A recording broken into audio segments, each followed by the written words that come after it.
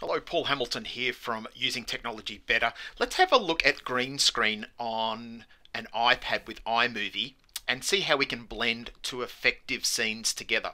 So we'll make a start. Let me show you what we're going to do first. I'll go to Photos. I've got this background of a cracked ground. And what I'm going to do is I'm going to blend it with this falling salt that I've actually just recorded basically on a red background, so it doesn't have to be green screen. And we're going to combine the two. So the bits of salt are going to come down on that cracked ground. So let's see how we do that. So we're going to start by creating a new iMovie, selecting Movie, and we'll go straight down the bottom and select Create Movie. Now the first thing we want to do is we want to layer the background. That's that bottom cracked ground. So that's actually a photo. So I'm going to go to my recent photos and just place that down into iMovie by pressing the plus and adding. I'm going to drag that out a little bit because I know that my video goes for about 25 seconds. So I'll just stretch out. That's an image, so I can stretch it out. The other thing that I'm going to do is I'm going to tap on my image and disable Ken Burns just so that it stays nice and still. The next thing we need to do is to go back up to our media and select our video with our salt falling. So we're going to select video.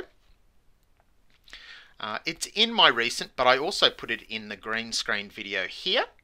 And when I tap that, I'm not going to press the plus, but I'm going to select my three dots. That allows me to select the blue-green screen. Now when I select that, it will come in over the top of my image and it will say up the top, tap the color to make it transparent. So it's looking for the color to get rid of. So I'm going to select just anywhere, maybe just this light red. And you can see here I've got a few little imperfections and I can change those by changing the intensity of the green screen up the top. So I'm going to make that a little bit stronger just to get rid of those little imperfections. And now when I press play,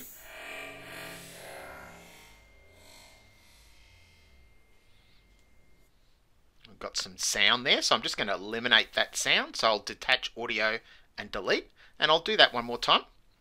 And you can see now that I've got my salt coming down, which looks like it's actually sitting on that cracked ground. So I've got another batch coming through there, and I've erased the red, and I can erase any color through green screen.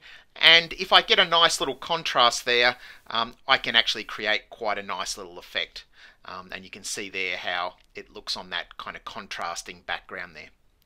Paul Hamilton here for Using Technology Better.